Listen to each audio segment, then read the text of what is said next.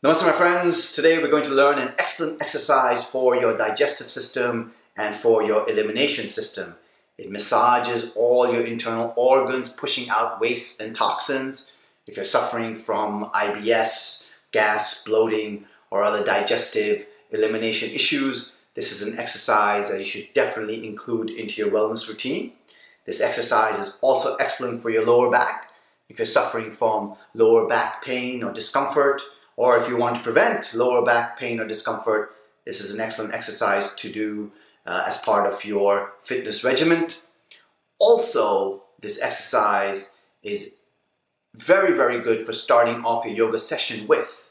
So in classes I teach, this is an exercise I include as my warm-up for those classes, and even for my personal practice, this is a staple of my warm-up routine prior to doing any intense yoga sets or kriyas.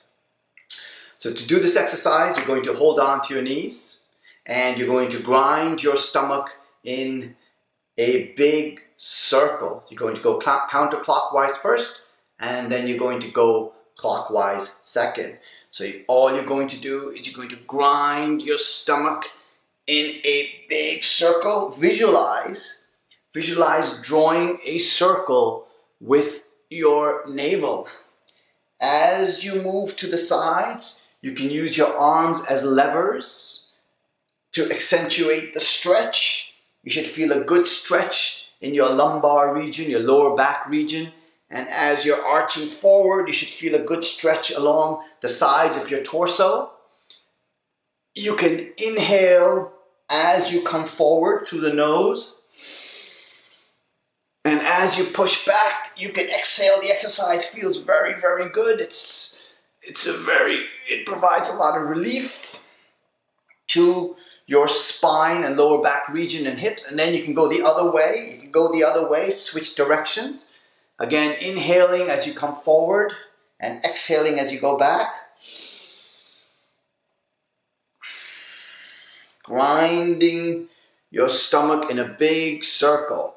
Now, the one mistake I notice people make in the classes is they lean forward as they are coming forward. So you're not to lean forward. As you come forward, arch your back forward. Let me show you from the side.